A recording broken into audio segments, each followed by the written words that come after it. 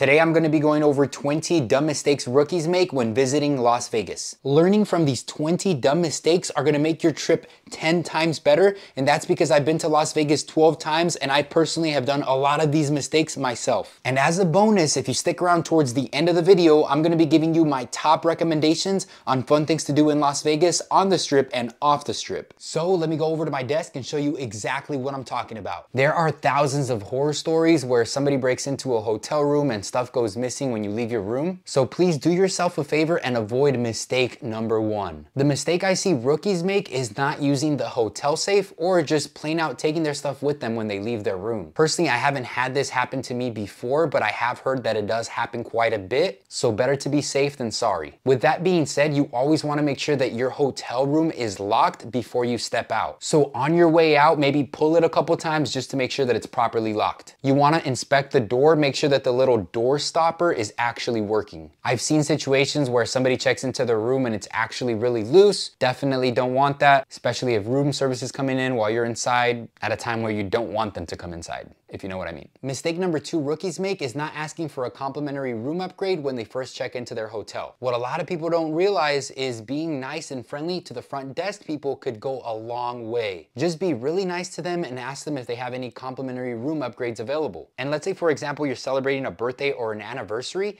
make sure that you mention that and use that to your advantage. So let's say you do end up getting a complimentary room upgrade, well, then the right thing to do is obviously give them a tip. It could be $20, $40, whatever you think is fair. If you do get a complimentary room upgrade, don't expect a massive suite or a penthouse. Typically what they do is they'll put you on a higher level floor so you end up getting a better view, or they might put you on a newly renovated room. Also, as a bonus tip, if you're celebrating a birthday or an anniversary, you wanna make sure that you let the restaurants know, because you never know, you might get a free gift or a dessert. Another thing that a lot of people don't know is that the Cosmopolitan actually provides complimentary chocolates if you tell them that you're celebrating something special. Mistake number 3 I see rookies make is in their hotel room, they go to the mini fridge and they just move stuff out of place. One thing that a lot of people don't realize is the mini fridges and the snack bars operate off of a weight sensor. So if you move that $20 water bottle, even just a bit, you are gonna get charged for it. And since I'm on the topic about mini fridges, hotel rooms don't normally offer a complimentary mini fridge. They obviously don't want you to buy food and store it in your room. What they want you to do is spend more money in their resort and in their restaurants. But if you do have a medical condition or maybe prescription that you need refrigerated,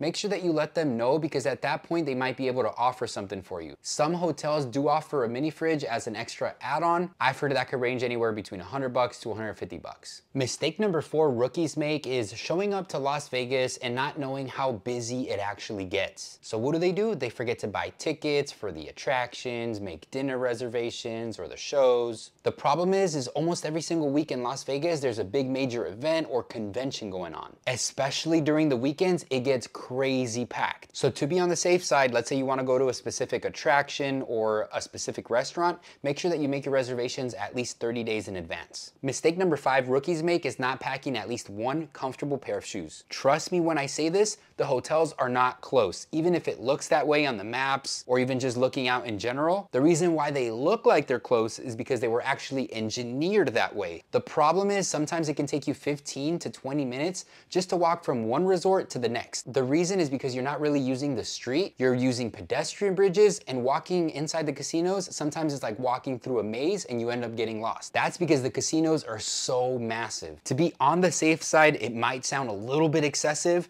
but plan to walk 15 to 20,000 steps per day. That's typically what my wife and I end up doing, and that's because we take Uber everywhere. And speaking about walking, walking is not actually a negative thing in Vegas. It's actually something that I would highly encourage you to do, especially at least for one day. I would say walk the strip, explore. There is so much to see, especially at nighttime. I'm telling you, it's beautiful. It is the best feeling in the world to just walk and watch the lights. If up to this point you've learned something or received value, do me a huge favor, pause the video and drop an emoji with an alien in the comment section. It really helps my channel grow and it'll help the video get a lot more views. All right, let's get back into the video. Mistake number 6 rookies make is flaunting their money in public, or even just simply counting their money in public. This is an absolute no-no. You never know who's watching you, and yes, Vegas is a beautiful beautiful city, but in every beautiful city, there is horrible people planning to do horrible things. So if you are gonna be counting your money, make sure you do that at a restaurant or maybe go into a restroom. And speaking about horrible people, another thing that you need to look out for, this hasn't happened to me, but I have heard that it has happened to other people, and I've seen it happen in other places. This will happen especially in like very, very crowded areas. You wanna be careful. You know those areas where you're basically walking and it's shoulder to shoulder? All of a sudden somebody bumps into you, and what you don't realize is they actually stole your wallet or your phone.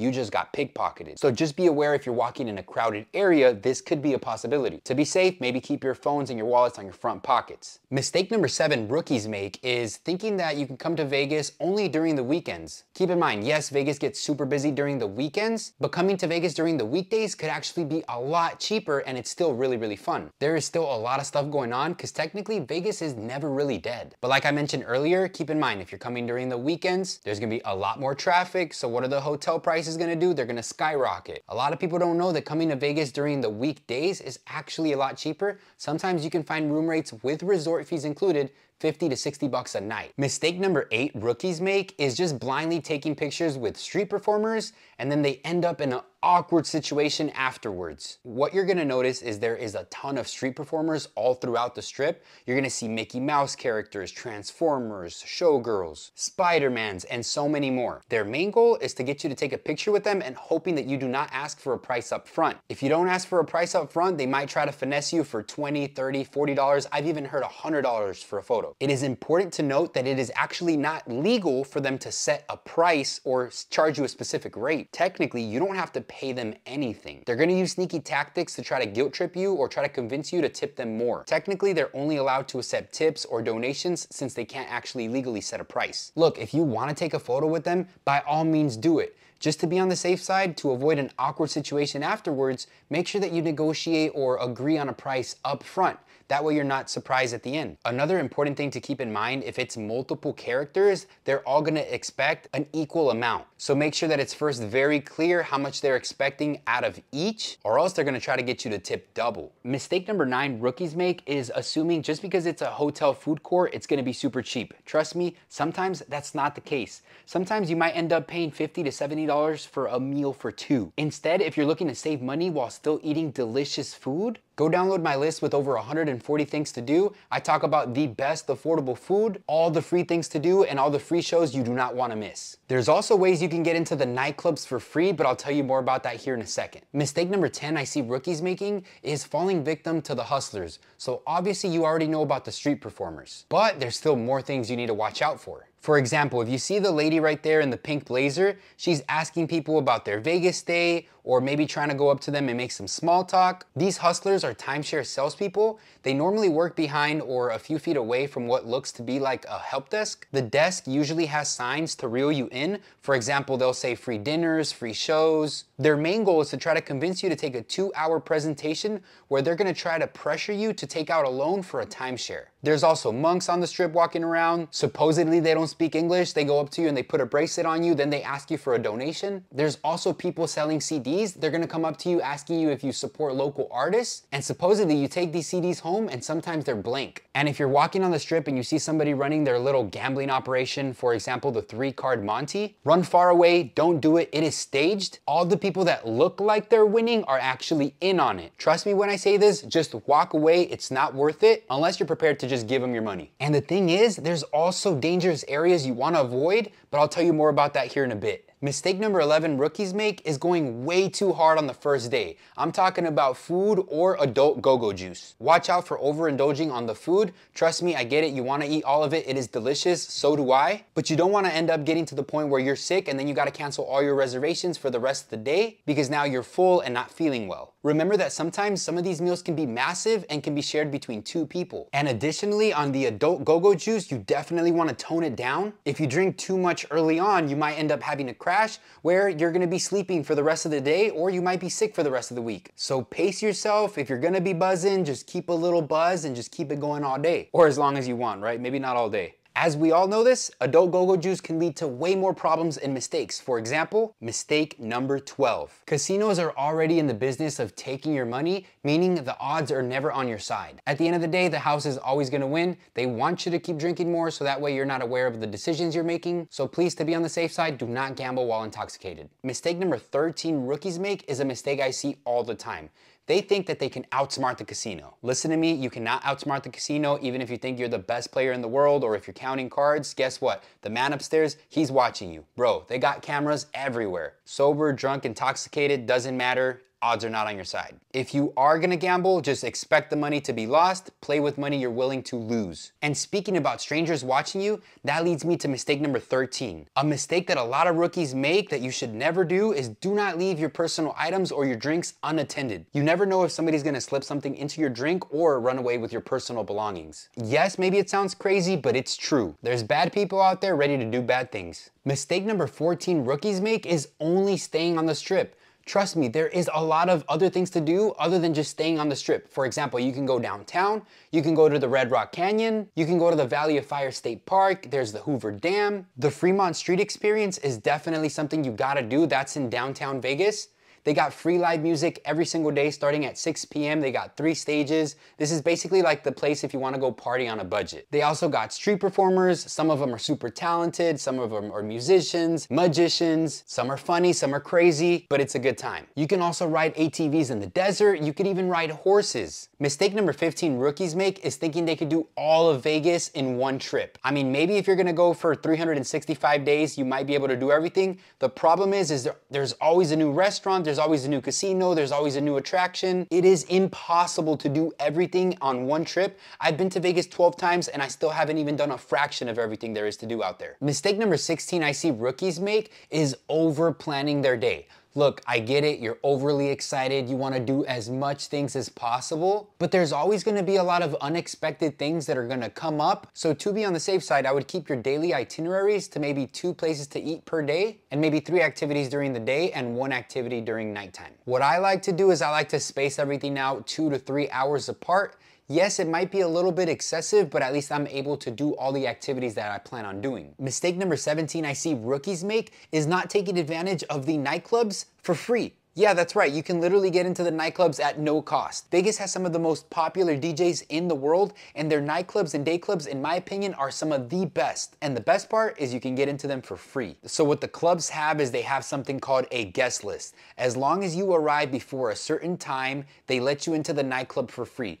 Getting into this guest list is free. What the clubs do is they'll set up promoters throughout the strip, so you'll normally see them outside. They're gonna be wearing like a lanyard or a branded shirt. There is literally no strings attached. So if they are trying to finesse you for some cash, run away, it's probably a hustle. So there's definitely a downside to it. Let me give you an example.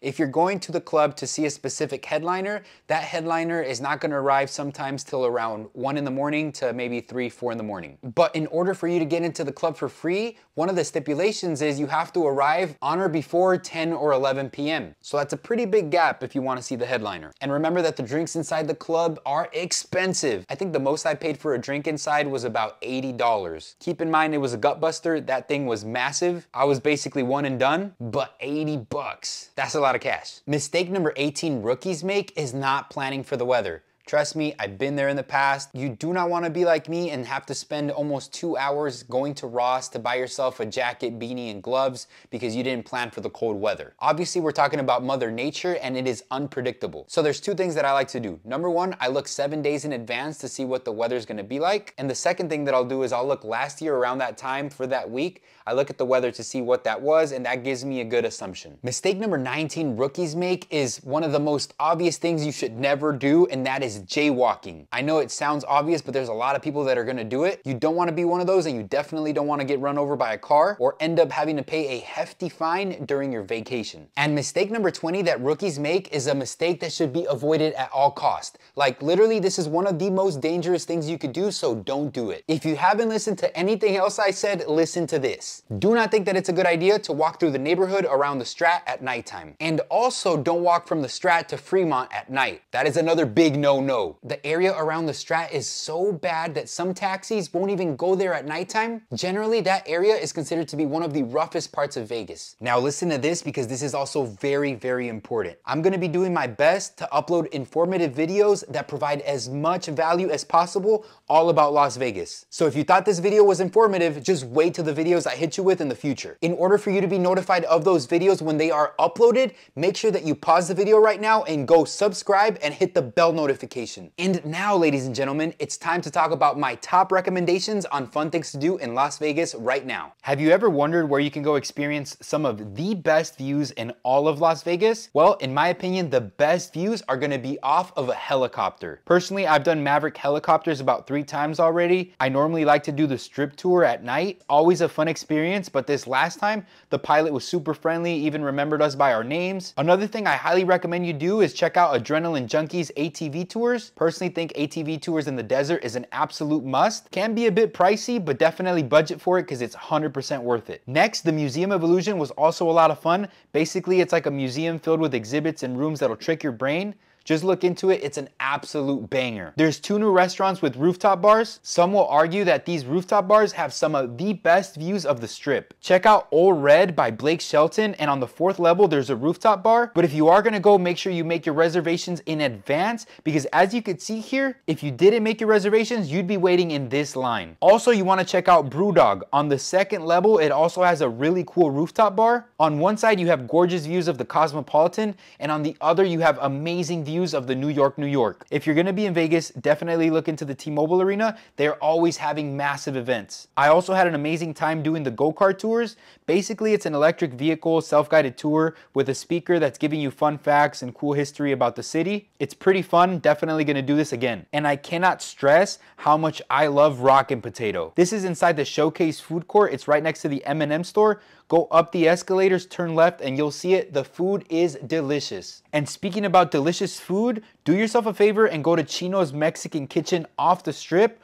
Order yourself the Aztec taco. Like, my mouth is literally watering, and as I'm thinking about it, it was damn good. Well, that's it. Peace!